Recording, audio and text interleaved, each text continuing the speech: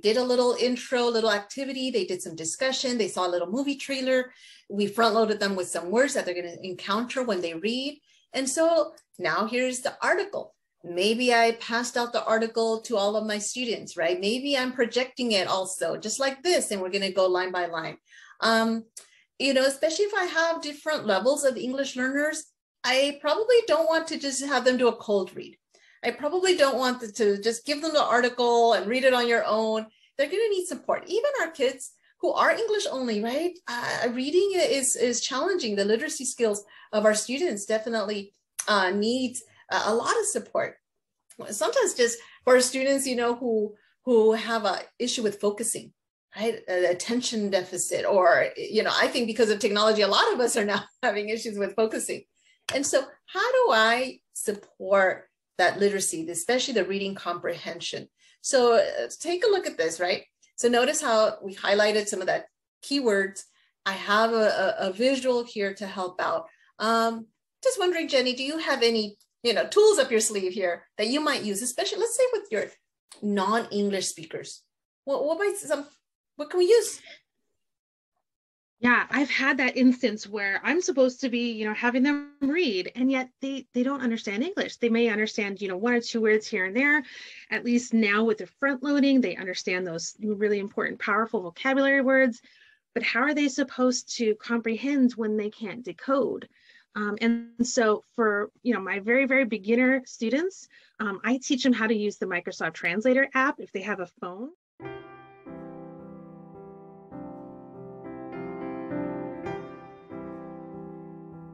Or how to, you know, they have their own copy of this. They can copy and paste into like a Google Translate, you know, and just search for it.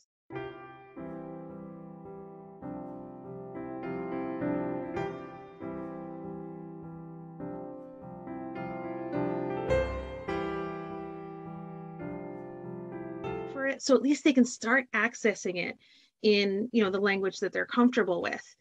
For my kids that are maybe a little bit more advanced, I usually like to chunk it because they get intimidated by, you know, a long passage, you know, and so we want to kind of break it down and slow it down. If it's worth reading, then it's really worth understanding. If it's something that's really going to be helpful, you know, to their later activities, you know, in the unit or whatever. So taking just, you know, one sentence, then leaving space and having them either write, you know, what they think it means, or in either in English or in their native language, their, you know, home language, or draw. You know, some of them are more comfortable showing what they understand, you know, in a picture form, and that's okay too. So I usually like to have them translate if they really do, you know, need to understand kind of the basic, what does it mean? And I also like to chunk it.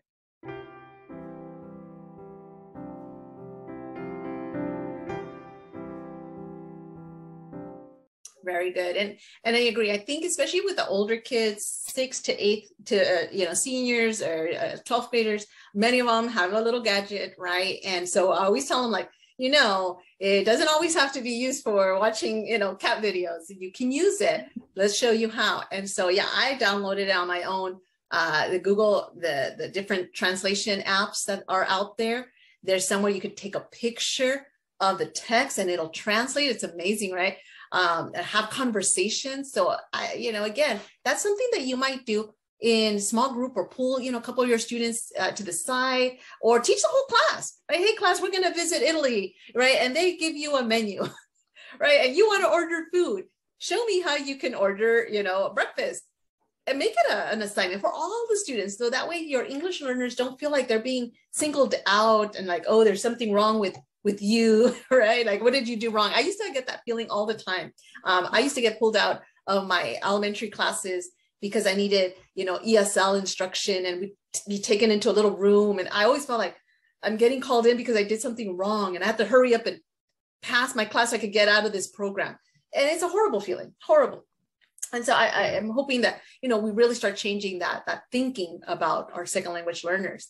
So, all right. So we talked a little bit about— one more thing that I wanted to kind of add on to what you're saying is not drawing attention to the fact that they, you know, need some extra support, giving them the tools that they can use it themselves.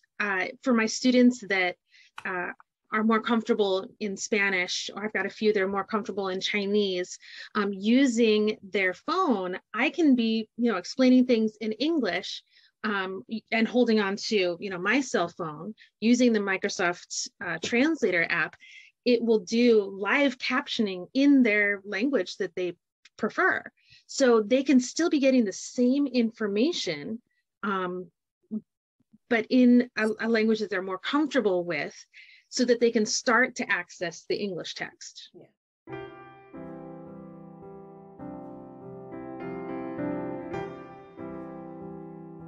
Yes, yes. In fact, if you have something like this, Google Slides, share it with them. You know, nowadays, most students now have a laptop, right? Especially if you're teaching in the core classes, have them have access to your Google Slides so that they can do a quick Google Translate. And, you know, there's nothing wrong with that.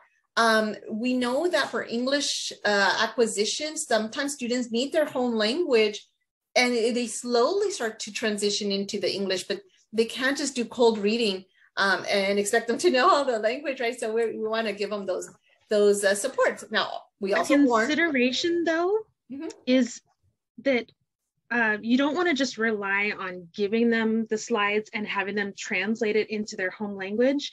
For example, I had a student who was more comfortable speaking Spanish, but honestly wasn't able to read it himself.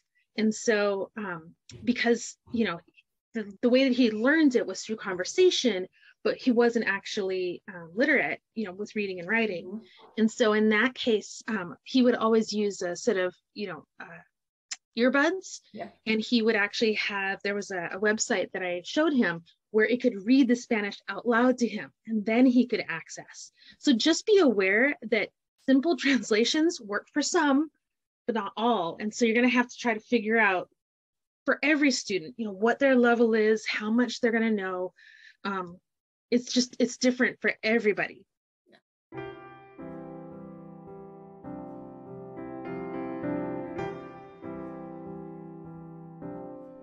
I know this is challenging, you know, we know, and believe me, you know, been teaching a while and I'm still like, okay, how am I going to do this, right? I have kids over here, and especially trying to manage the class, making sure that everyone's doing what they need to do. It takes, you know, a lot of practice, but I think having these different tools, it just shows the students how much you care about them also, and that you're going to try different things. And I think they appreciate that, especially, you know, again, our English learners who might feel like, you know, they don't want to ask the questions, they might not ask for help. But if we're giving, hey, we're going to try this, we're going to try that, it really sends a really strong message that they are important in our class and they belong in our class.